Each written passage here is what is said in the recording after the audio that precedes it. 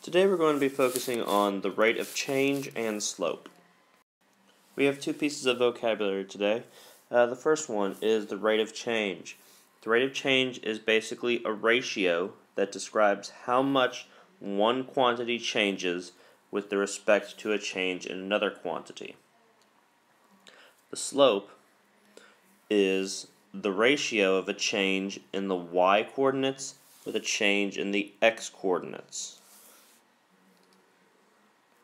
So the first one we're going to talk about is the rate of change. This might help you to write, if you write this down, the rate of change is equal to the change in y over the change in x. So these are some three little steps for you that might help you out. First step, take 2 points in the y-coordinates and subtract them. So then the next step is you take the corresponding x points and you subtract those. You then divide the answers.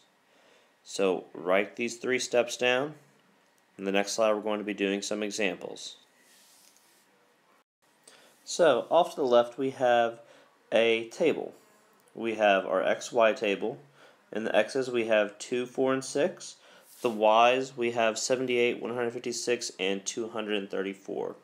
We are trying to find the rate of change. Remember, to find the rate of change, it is the change in y over the change in x.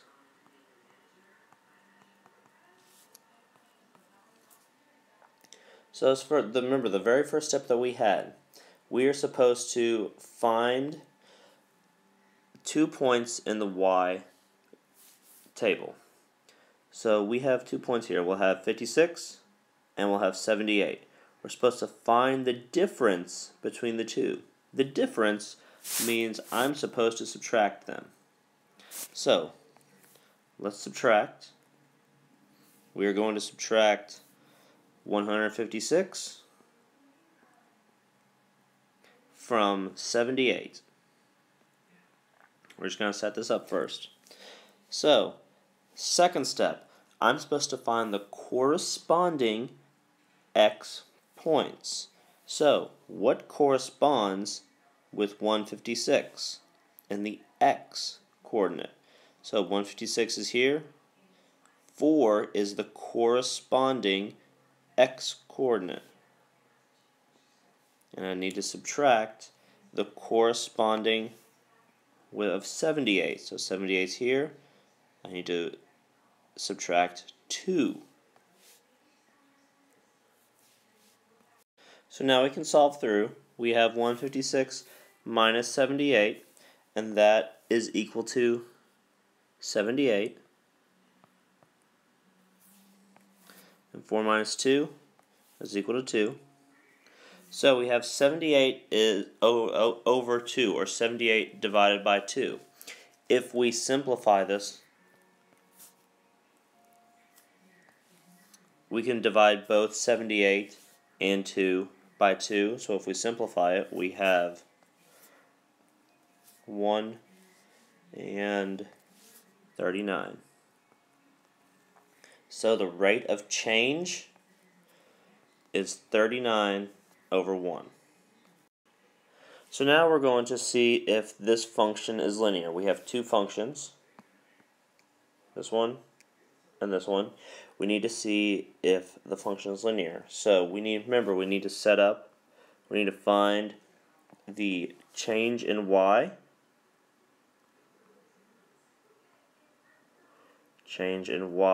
over the change of x. So what we're going to do, we're going to go from, if we look at the first one, we're going to compare these first two. So let's see here, the change in y that we have, let's just pick 4 and 2. So we have 4 minus 2 over, and the corresponding points are 2 and 1. So we have 2 minus 1. That is equal to 4 minus 2 is 2. 2 minus 1 is 1. Now, the next part that we do, we have to compare this next set of points to see if the function, if the rate of change is the exact same as this one. So if we have 6 and 4, we do 6 minus 4 all over 3 minus 2. So 6 minus 4 is 2, 3 minus 2 is 1. Now we have two different rates of change. We have 2 over 1 and we have 2 over 1. This means that this function is linear. If these rate of changes are the same, then yes, it is linear. So now let's try the second one.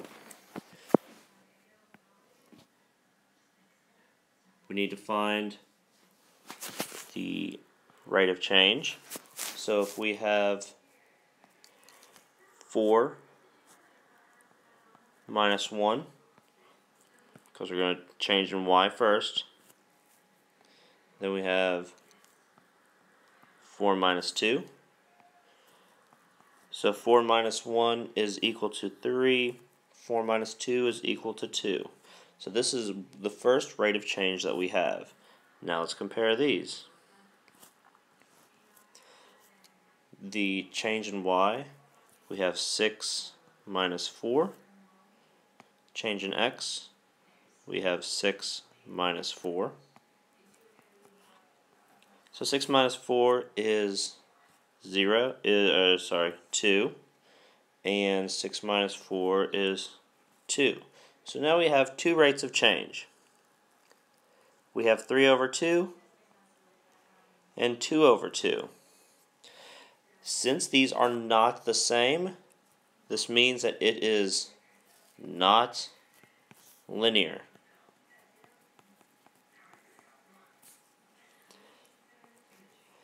To see if the function is linear, make sure that the rates of change are similar from point to point. So now we're going to be focusing on slope. I have to say slope and rate of change are very similar. So as before, we already wrote this down once, but the slope is basically a ratio of the change in y over the change in x. And this is the formula. I need you to write this formula down. So the formula for slope is y2 minus y1 divided by x2 minus x1. So let's look over here at these two coordinate points. What I mean by y2 and y1, x2 and x1. Remember we have, this is x and y. But this is the first coordinate. So this is x1 and this is y1. And this is, and if we go to the second one, remember this is x and that's y. So this is the second coordinate, so this is x2 and this is y2. So all that you have to do now is to plug in the numbers for the corresponding either y2, y1, x2, or x1. So for y2, our y2 is negative 2. So let's plug it in. Negative 2 minus y1 is 3. Now our x2 is 2. So plug it in. our x1 is -1, so plug it in. Now we need to solve. So we have -2 minus 3. Remember, if it's -2 minus 3, you can add the opposite.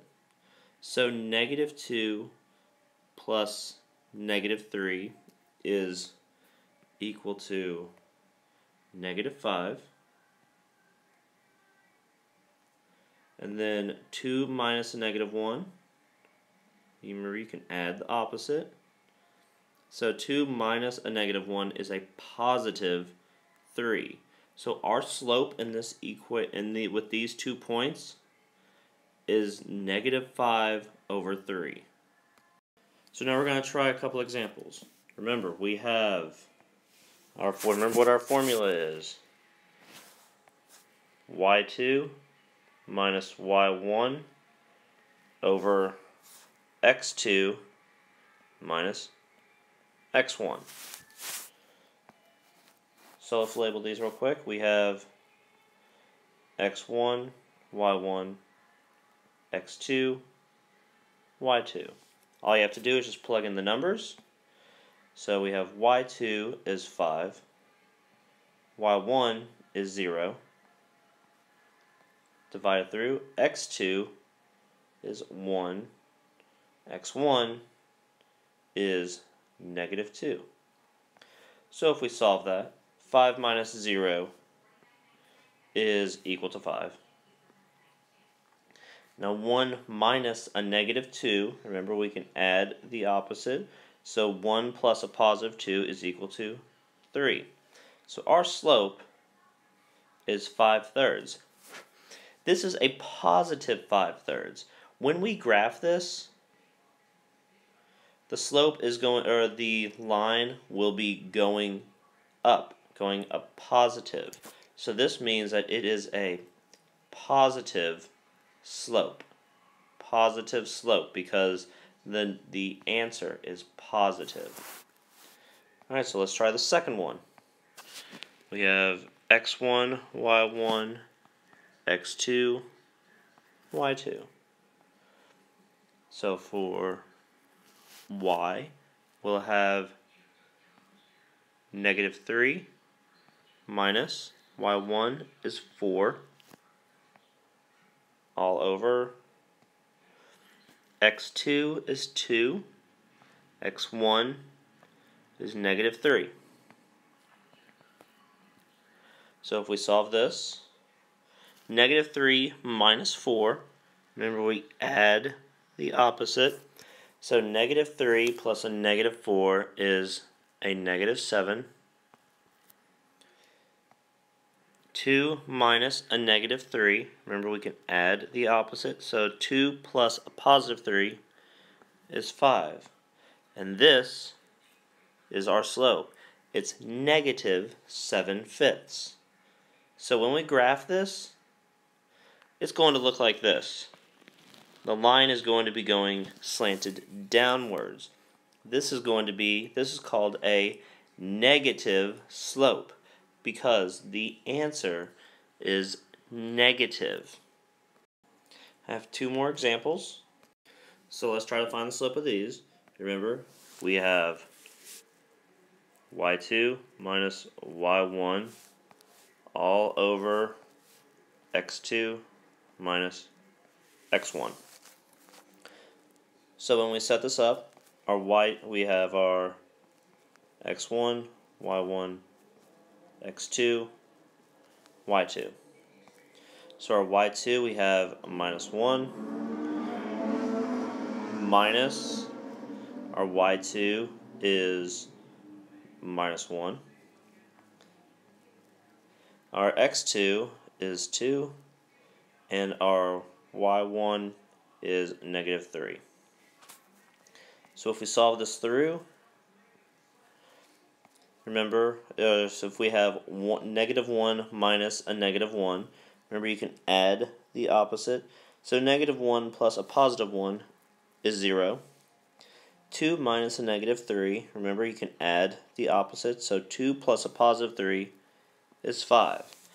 Now 0 over 5. 0 divided by 5 is equal to 0. We have a slope of 0. When we graph this, the line is going to go directly straight across.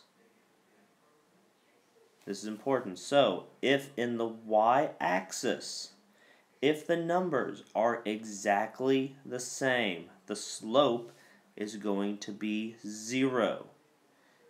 Again, if the numbers in the y-axis are exactly the same, the slope is going to be 0. And the line is going to be going straight across. So please write that down. Now, let's focus on the next one. If we have our x1, y1, x2, y2. So if we set this up, we have y2 is 3, y1 is 4, our x2 is -2, our x1 is -2. So when we solve this through, 3 minus 4 is equal to a -1. 2 minus a -2, remember you can add the opposite, so -2 plus 2 is equal to 0. Now, you cannot divide anything by 0, so our answer is undefined. Because you cannot solve this. When it is undefined, our graph, the line is going to go straight up and down. So, if we have the x-coordinates that are exactly the same, our slope is going to be undefined, and it goes directly up and down. Again, if the x-coordinates are exactly the same, our answer is undefined, and it goes directly up and down. So now we have to find what the missing point is. We are given what the 2 points are, or what the 2 coordinates are, but one of the numbers is missing, and we're given what the slope is. So remember, we have x2, or we have y2 minus y1 over x2 minus x1. That is equal to our slope. Slope is also written as m. That is what the variable that's used. So slope and m are exactly the same. So all we have to do, take all the information that we are given and plug it into this equation. So if we set it up, remember x1, y1, x2, y2. We are solving for this x. So if we have y2 is x minus 4 divided by -5 minus 1 is equal to 1/3. We are trying to solve for this x. So now we can set up some ratios, and we can cross multiply. So if we cross multiply, we can cross multiply 3 and x minus 4. So if we set that up, that'd be 3, and we're going to be multiplying it times x minus 4. On this side, we're going to be multiplying 1, and whenever -5 minus 1 is. So let's first work with the left side. We can simplify what's in the parentheses first with negative 5 minus 1. So remember, if we add the opposite, negative 5 plus a negative 1 is equal to a negative 6. So we have 1 times a negative 6, which is basically just negative 6. So I'll just write negative 6. That's equal to, now on the right side, we have 3 times x, which is 3x. Remember, we're doing the distributive property, minus 3 times 4, which is 12. Now we just have a two-step equation that we can solve. So we can add 12 to both sides, and this will cancel out. So negative 6 plus 12, I'm just going to write this all over here since I need a little more room. Negative 6 plus 12 is equal to a positive 6. Everything left on the right side is 3x. So to find x, I have to divide by 3 on both sides. So in this case, 6 divided by 3 is equal to 2. So with this, 2 is equal to our missing point, which is what x was. When you're going through your problems in your book, I highly recommend working through the problems in the book and coming back to the video to see what I have done so that you can see how I walked through it.